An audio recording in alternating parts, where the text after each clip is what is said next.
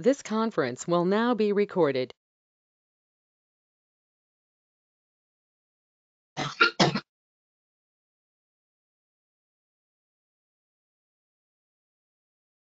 Praise the Lord. Father, we just thank you. We give you honor and we give you glory this morning. We thank you for Sister Juanica. We ask that you will touch her in her body right now. Hallelujah, God, that there will no infirmity will attach itself to her in the name of Jesus. Hallelujah. We thank you that you have given us authority over all the works of the enemy. And so we bind up those works right now. We decree and declare that we have all power over all the powers of the enemy, and nothing by any means shall do us any harm. We bless you for this day that you have made. We thank you for the provision of shelter, of food, of clothing, and every good and perfect gift that we have received from you on today. So be glorified in everything that we say and do today. As we go out as lights into the world, may we shine so bright that men may behold our good works and glorify our Father which is in heaven. Use us on today to effect your will in the earth, Lord God. Hallelujah. We don't want to lean on our own understanding, nor do we want to go our own way. So we ask you to ordain every one of our steps today. And in everything that we do, may you be praised. In Jesus' name, amen. And amen. Thank you, Sister Juanica. God bless you this morning, Sister Priska. I see you on the line. So since you're a business owner, we're going to ask you to close out as we pray for businesses on this morning. All right, saints of God, let us go into another encouraging word on this morning. And we're going to go to our devotion. Our devotional is it's very, very encouraging to each and every one of us. And I know we have some young saints on the line, and I just pray that it will really be a blessing to them on today. The text today comes from the New Living Translation, so we're going to stay there with any reference scriptures. It says, God is making his appeal through us. We speak for Christ when we plead, come back to the Lord. So I want to go in and just give some background text to this. Let's see, 2 Corinthians chapter 5. And I believe I wanted to pick up from verse 11. Yeah, we are God's ambassadors. Because we understand our fearful responsibility, and this is the Apostle Paul who is speaking to the church at Corinth. This is his second letter to them, and he starts out having to, in some way, defend himself because there have been those that have come in and tried to turn away the what is it? They tried to cause him to lose credibility with the church there at Corinth. There's others that, have come in, and he often warns in his epistles, to be careful of false prophets and false apostles and those that come in to bring division and that type of thing, or to turn you away from the faith. So this is another one of those letters, even though there's some other things that he is addressing, because he's coming through also to pick up an offering from them, or he has asked them to send an offering. But in this particular chapter, chapter 5, he's talking about the ministry that has been commended or given to him from the Lord. And he starts this in chapter 3, but we're going to go right into chapter 5 and begin at verse 11. Because we understand our fearful responsibility to the Lord, we work hard to persuade others. God knows we are sincere, and I hope you know this too. Are we commending ourselves to you again? In other words, are we bragging? No, we are giving you a reason to be proud of us. We're giving you a reason to be proud of us so you can answer those who brag about having a spectacular ministry rather than having a sincere heart. And so again, and we know if you read the biography of Paul, Paul was a masterful, and I'll just use that word. He was very knowledgeable in Old Testament script. He was very knowledgeable, in form, in politics. He was very acute. He was very acute, and when he had an encounter with the Lord, he says he counted everything that he had ever learned, everything that he knew as dung, that he might know the excellency of Christ. And so he has no reason to go around bragging, but instead he was very fervent about the call of God that was upon his life. So it's no need in him bragging, yet there were others who called themselves apostles that came, and they came with form and with fashion and with excellency of speech and that type of thing. And he's just letting them know, listen, I'm not bragging on myself. Okay, I don't have a reason to like they do. And then in another passage of scripture, he tells them, you are proof of my ministry. Because he went forth, the Lord told him that his ministry would be not just to the Jews, he would minister to them, but he's the one responsible for bringing the message to the Gentiles. And so he says in 12, are we commending ourselves to you again? In other words, he, gave a defense of his ministry once before. No, we are giving you a reason to be proud of us so you can answer those who brag about having a spectacular ministry rather than having a sincere heart.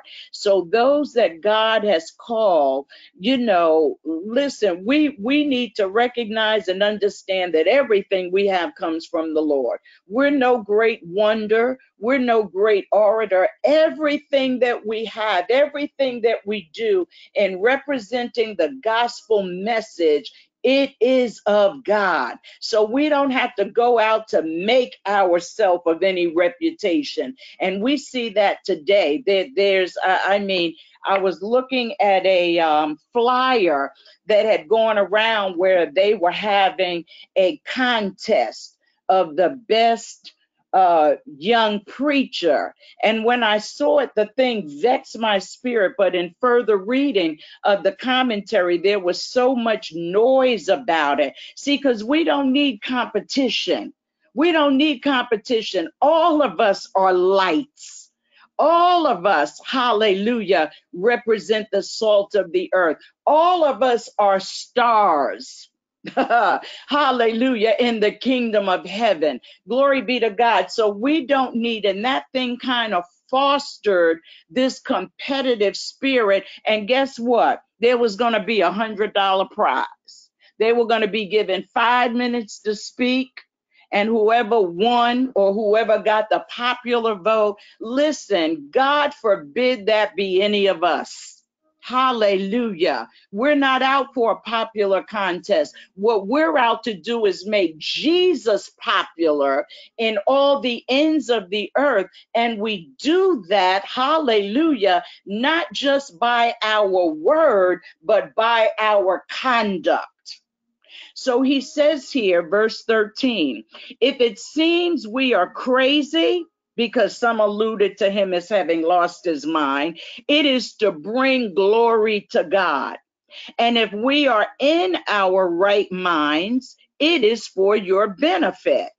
Either way, Christ's love controls us. And I love this, what Paul says, because when he came to know, remember, and a few weeks ago, the message came forth Remember, he was on the Damascus road thinking he was absolutely right in defending his faith that he knew at that time by persecuting Christians, by bringing them in to be judged, and many of them would be killed until he met the Lord. Hallelujah. Until he had that experience on the Damascus road. And that experience, hallelujah, Jesus, it turned him around. And he came to know the love of Christ, the same Christ that you and I know today. He says Christ's love is what controls us, or should control us, since we believe that Christ died for all. Don't forget that. We cannot look down on any sinner man or sinner woman or sinner boy or sinner girl, because Christ died for them. And we'll see through the scripture today, hallelujah, that as Paul besought, hallelujah, we should beseech those, hallelujah, to be reconciled to God. For this cause Christ came into the world. He says, either way, Christ's love controls us. Verse 14, since we believe that Christ died for all, we also believe that we have all died to our old life. He died for everyone so that those who receive his new life will no longer live for themselves. Watch this now. Now, in order to have this new life, you have to receive it. Well, where are you going to receive it from?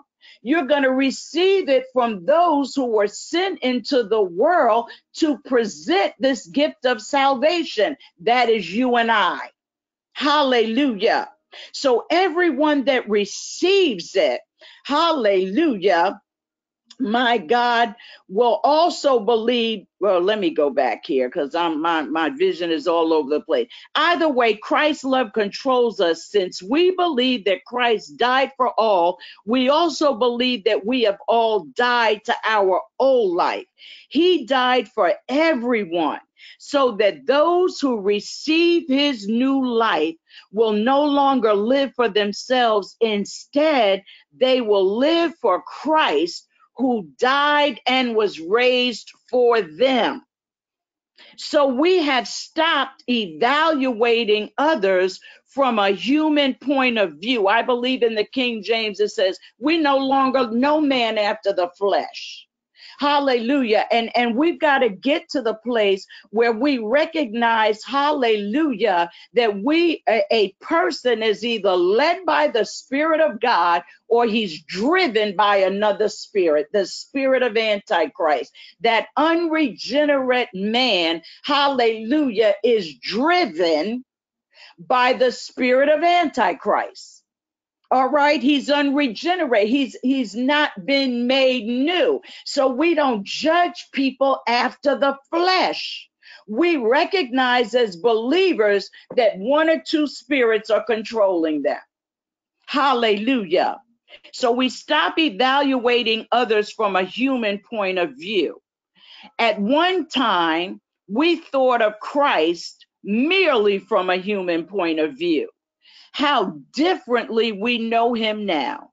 This means that anyone who belongs to Christ has become a new person. The old life is gone, a new life has begun.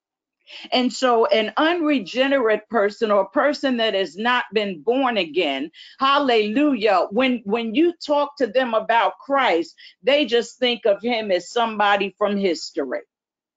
All right, and a person who's religious just thinks of him as one of the prophets or what have you. They don't see him as God. They don't see him as the Son of God. They don't know him, hallelujah, in that manner. But it says in verse 17, in the King James says, if any man be in Christ, hallelujah, he is a new creature or a new person. Old things are passed away, and behold, all things become new. So now we know him in a different light. We know him for who he is. Hallelujah. And all of this, verse 18, and all of this is a gift from God. All of this newness that we experience in this new life, it is a gift to us from God our Father, who brought us back to himself through Christ. Remember, sin caused a division, a separation, but God so loved us, hallelujah, that even in the garden, when sin first showed up in the garden, he had already had a plan of salvation through his son. He loved us so much that he gave his only begotten son, that whosoever would believe in him would not perish but have everlasting life. And so he reconciled us back to himself, and God has given to us the B part of verse 18, and God has given us this task of reconciling people to him. Every single one. If you were born again on yesterday, you have the ministry of reconciliation. In other words, you have, and I asked the question on yesterday, how many of you do not know what your calling or purpose is in ministry? Every single one of us has this ministry of reconciling, hallelujah, unregenerate, unsaved, not born again, hallelujah, man back to God. We are an extension of Jesus' ministry. Hallelujah. It says all this is a gift from God, who brought us back to himself through Christ. And God has given us this task of reconciling people to him.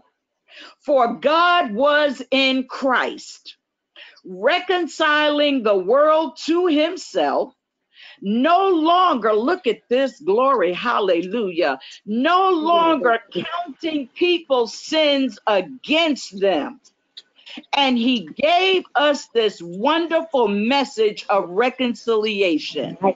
There are people who are out there, like I was myself at one time, amen, that thought I was so bad and had done so wrong that there was no way I could be forgiven. There was no way. And you know what? I was born up in the church singing, yes, Jesus loves me. Hallelujah. But my life had turned so, and going down the corridors of darkness so, hallelujah, till I thought that there was no hope for me. And when you get to that place, there's a lot of talk. Hallelujah. We know that this month is Mental Awareness Month, and there's a lot of talk now about how many people since the pandemic have committed suicide. But it started before the pandemic.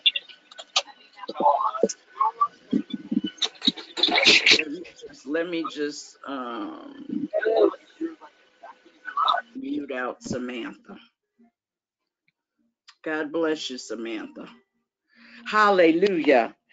All right, so we've been given this assignment. We cannot be quiet.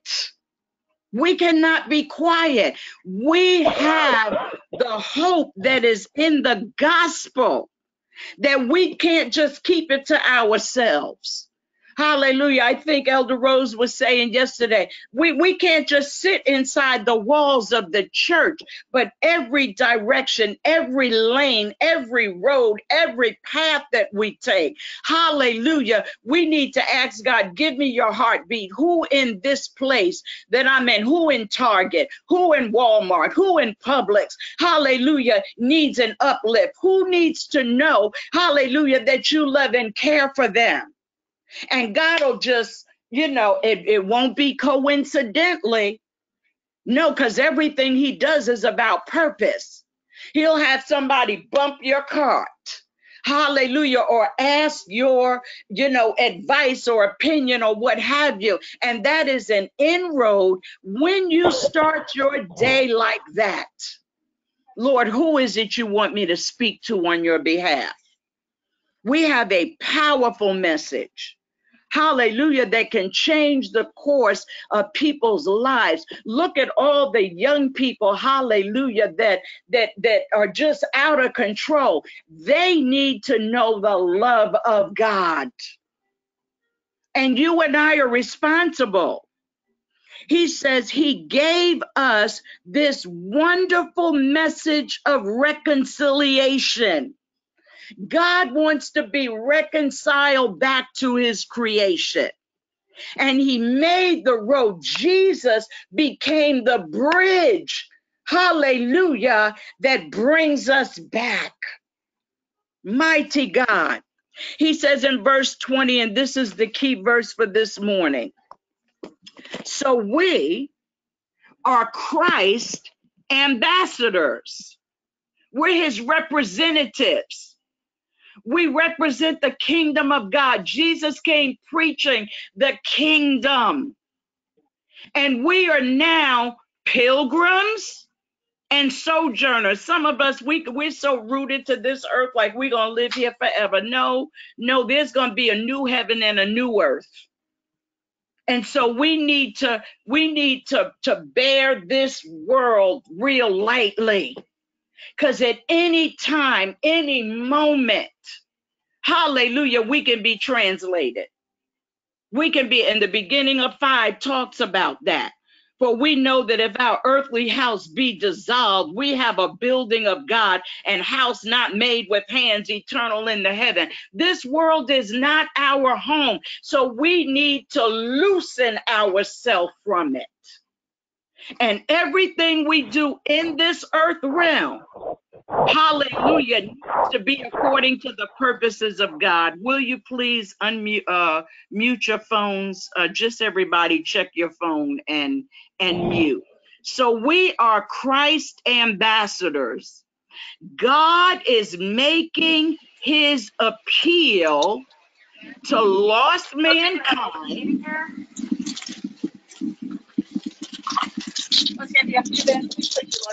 Samantha?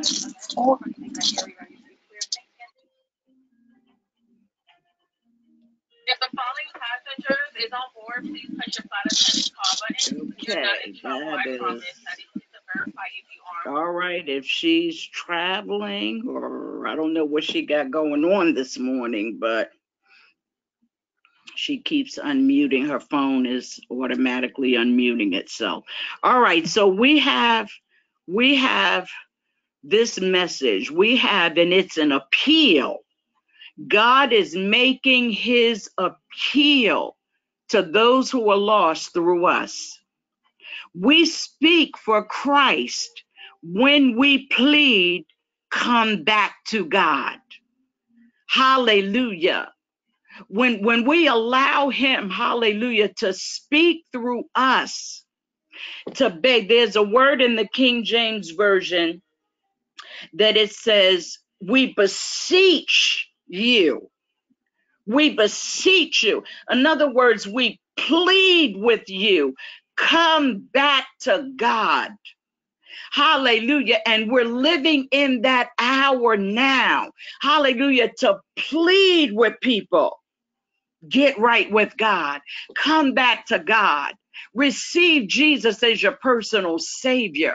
Know that God so loved you that he gave his only begotten Son. Know that he took upon himself all your sins, past, present, future. Hallelujah. And when you're in Christ Jesus, you won't be judged according to your sin, because your sin has already been judged through the shedding of Christ's blood. Hallelujah. This is a good message. This is a relief. And we have that word, that message of reconciliation in our mouth, every single one of us. Every single one of us. And when we go to our family and friends, say, you know what, you just need to give your life to the Lord. You need to surrender everything. Hallelujah. We are pleading, we are beseeching them on Christ's behalf. Verse 21, for God made Christ, who never sinned, to be the offering for our sin, so that we could be made right with God through Christ. We're now the righteousness of God in Christ Jesus. So we're not sinners in the respect that we keep on sinning. That's our agenda every single day. No, do we sin? Yes, we sin. But we're not practicing sinners. I hope we're not. We're not practicing sinners. We are the righteousness of God in Christ Jesus. So when I read this message and began to meditate the commentary, we're going over there, and I began to just meditate on that. The thought came to me, hallelujah, if we speak for Christ, if we speak for him and we implore people, that means we believe what we're saying. And sometimes we can't speak because we don't believe. We don't believe. So let's look at what Pastor T. Green says. He says, Jesus is the word of God, the logos behind all creation, and the written word is his revelation. We know John 1:1 says, in the beginning was the word, capital W, was the word. And the word was with God, and the word was God. Hallelujah. The word, the logos, it means a divine expression. Hallelujah, a divine expression. Or let me go here and let me go to John 1, because I think there was something in this living word here. John 1:1. Okay, in the beginning, the word already existed. The word was with God, and the word was God. He existed in the beginning with God, the word. And he existed in the beginning with God. God created everything through him, and nothing was created except through him. The word gave life to everything that was created, and his life brought light to everyone. And so when we talk about logos, we're talking about, okay, God the Word, Jesus the Word. Hallelujah. And words are an expression of their speech. Their speech. And that's how we communicate or express ourselves, is through speech or through words. And so God the Father expressed himself. We know God through his Son. Jesus says, if you have seen me, you have seen the Father, because he became the expression. He became the spokesman. He was the representative of God Father. Hallelujah. He is the express image of God. And so it says here, Jesus is the word, the logos behind all creation. And so when you go back to Genesis 1:1, it says, and God said. He expressed himself.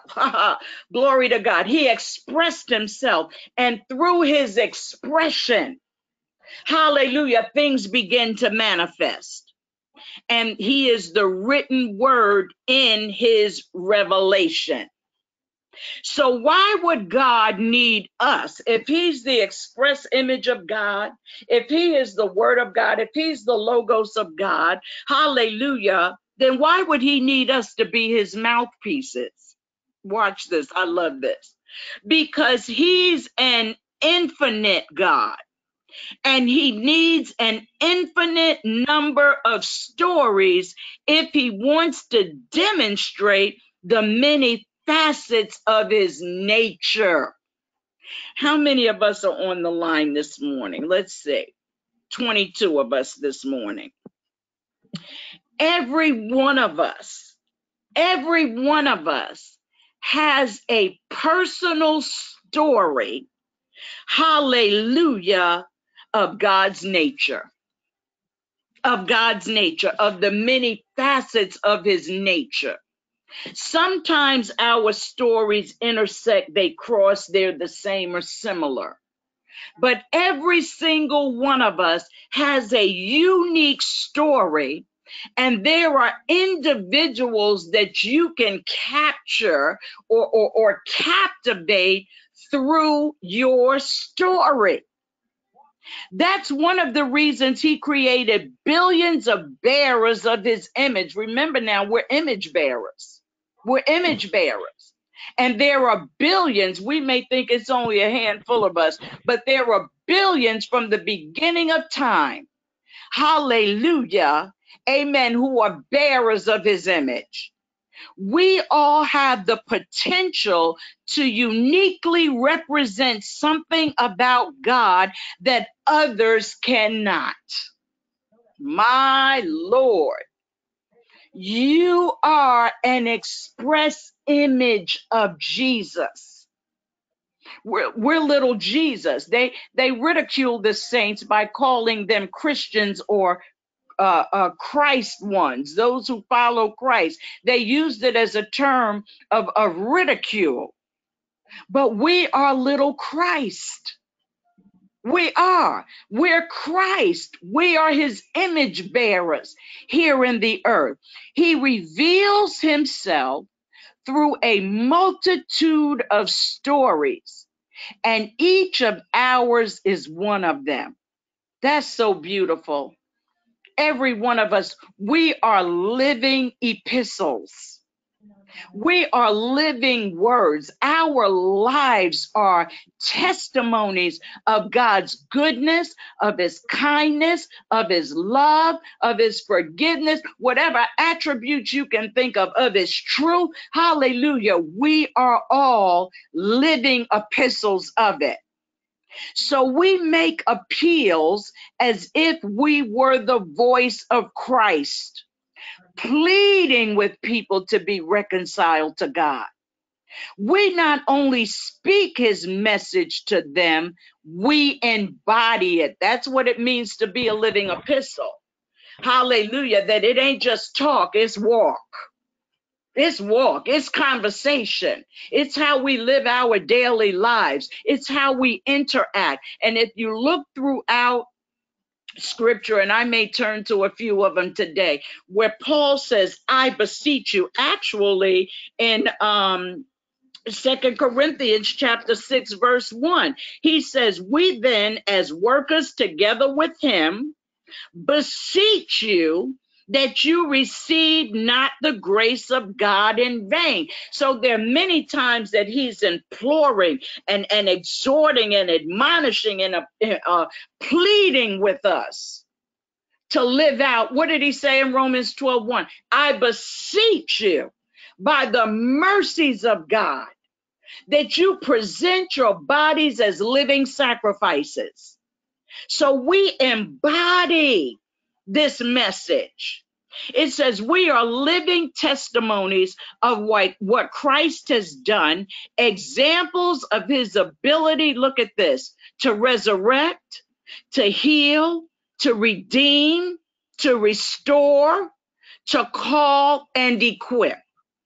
We are examples of his great power at work in frail humanity. We are stories of his provision, his protection, his comfort, his guidance, and his promises. We teach, preach, and live his words.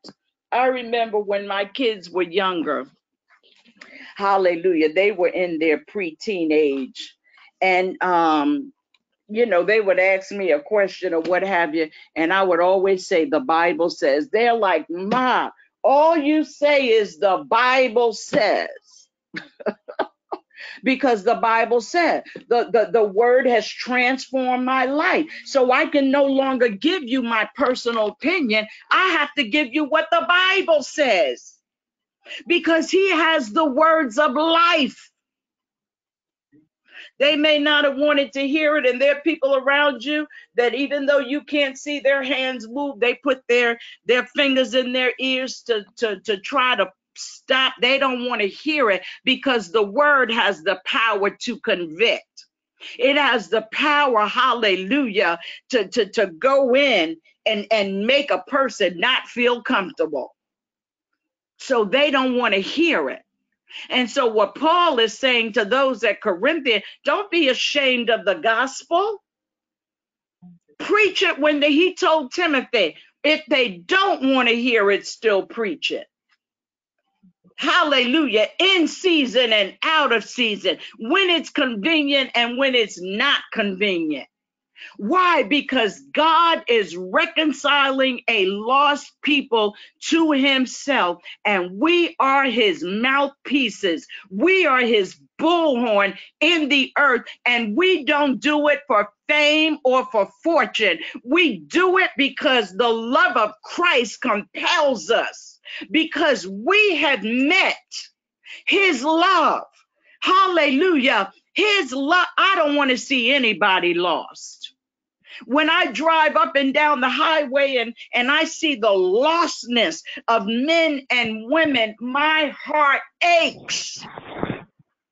It aches, because I know the power of the blood of Jesus that is able to reconcile them, just like he did with the man that was living in the tombs, cutting himself until he met Jesus.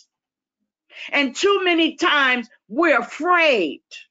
We're afraid to go into the highways and the hedges and the byways, or to deal with the alcohol or prostitute or the transvestite or whatever it is. We're too afraid. Is it because we don't believe? We are stories. We are stories. We are a vast multitude of vessels, carrying his presence and his voice into every corner of this world. Hallelujah. When we give, when we support even our brothers there in Africa, hallelujah, we're giving voice to the word of God. Pastor Johnny is now teaching, on how our tithes and our offerings speak for us in heaven. God sees our work. We don't have to put up a picture or a video or every time we do something. Hallelujah. God sees. That's all that matters. The angels that are recording and God seeing it. But we must go. We must do. He says here, does that sound too ambitious or presumptuous? Regardless of how it sounds, it's true. What's true? That we are the stories, that we preach, teach, and live his words, that we carry a vast multitude, that we are a vast multitude carrying his presence. It's true. God has made it clear that his glory will cover the earth. And he does hardly anything on earth that doesn't involve his people. Hallelujah. When Jesus Christ paid the price, hallelujah, was resurrected and ascended up into heaven and sat on the right hand of the Father, the last thing he said to his disciples was, go ye therefore. And guess what? We have restored dominion. So when we plead to God, hallelujah, your kingdom come, your will be done in the earth. He is not going to invade this earth unless he does it through us. He's not going to come in unless it's through us, because he has restored dominion to us. And so when we see the wackiness of everything going on, we've got to ask ourselves, is that my assignment? Is this where you're sending me to go? Is this what you would have me to speak on? We've got to ask the Lord. Every one of you that is still employed, hallelujah, that goes into a job, your business should be prosperous because you're there. Because he said, I will every place the sole of your feet trod, I'll give it to you. I'll give it to you. But if you go in there and you're part of the complaining circle and the murmuring circle and all those different circles, and you're not willing to stand alone and represent Christ and bring the kingdom and its righteousness, bring its governing rule into that place, you're part of the problem.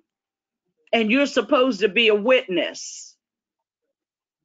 We got to reevaluate our position here in the earth.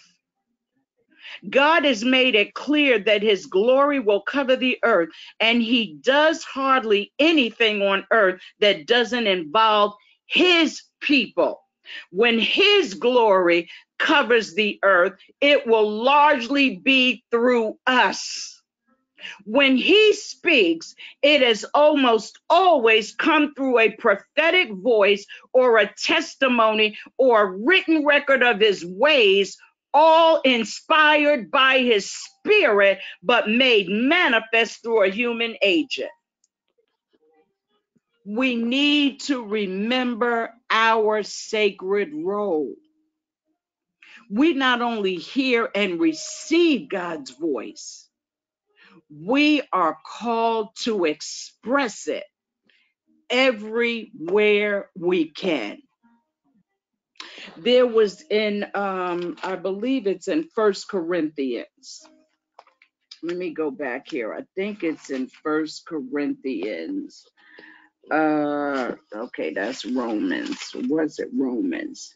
It was one place I wanted to refer to. Yes, it's in Acts, the 26th chapter. Let me go there. Acts, the 26th chapter. And this is Paul. Hallelujah. Okay, so I love it. I love it. I love it. Paul is teaching us here. Hallelujah. Paul in 26 chapter 1, he is brought before King Agrippa, and we know the stories. Paul, he went from prison to prison. His life looked like, that's why he can say, follow me as I follow Christ. Amen. Because of the things that he had to suffer for the sake of the gospel. But he knew what had been purchased for him was far greater than all of his letters behind his name, all of the commendations that he received. He knew it. So here he is now defending himself before Agrippa. Verse 1. Then Agrippa said unto Paul, thou art permitted to speak for thyself. Then Paul stretched forth the hand and answered for himself. Because, see, there were accusations that had been brought against him. But now he gets to speak before the king. There may be times that God permits you to speak before those that are in authority. And listen, your brow may sweat, the palms of your hand may sweat, that sweat may trickle down your back, but open your mouth boldly and declare what God says. He says, Paul says, I think, okay, let me read it from New Living. Then Agrippa said to Paul, you may speak in your defense. So Paul, gesturing with his hand, started his defense. He says, I am fortunate, King Agrippa, that you are the one hearing my defense today against all these accusations made by the Jewish leaders. For I know you are an expert on all Jewish customs and controversies. Now, please listen to me patiently. And he goes on down through, his history and what have you, and how he was on the mission on the Damascus Road. He gets to give his testimony. And God will give you opportunities to tell your story of how he translated you from the kingdom of darkness into the kingdom of his dear son. God is an amazing God. He is an amazing Father. Hallelujah. And I don't know about you, but I love him with all my heart. I love him with all my heart because he saved a wretch like me. Hallelujah. The prayer says, glory to God. Abba, Father, Lord Jesus, my story doesn't seem very dramatic or impressive. Yet I know your hand has been deeply involved in writing it. Therefore, it reveals something about you. May I never be guilty of hiding or minimizing your glory in my story. I share you well by sharing who I am. In the name of Jesus, amen and amen. Your story, yours and his. It's yours and his story. Hallelujah. Whatever you're going through, whatever he has brought you out of, it is yours and his story. I wrote that book, He Heals the Brokenhearted, Living and Loving After Rejection. And right in the beginning of the book, that's what I wrote. This is our story. This is your story and my story, Lord, combined into one. Because I came to realize, hallelujah, that's why you got, write your story. Write your story. If it's one thing that he has brought you out of, write it. Write it. Because you're leaving a testimony for someone else to read. How many, I don't know about y'all's library, but I got books everywhere. I ordered 2 or 3 of them yesterday. I have books everywhere because I love the stories of Jesus' activity in other folks' lives. Because their story, there's some things I haven't been through. But when I can relate someone else's story, I can share that with someone who could be going through the same thing. That's why it's important for us to testify of what God has done for us. We are his mouthpiece. Hallelujah. We are his, the infinite God, the God of all glory. We are his mouthpiece here in the earth. God bless you. We're going to open up the line if there are any comments this morning. Hallelujah. Even if you want to share a testimony, a short testimony, so we can get others in that may want to share. Feel free, because this, saints of God, this is it. This is why we here. This is why we here. Hallelujah. Go ahead. Good morning, Apostle. Good morning. This seems like a continuation of yesterday. Yes. Oh my goodness, I was so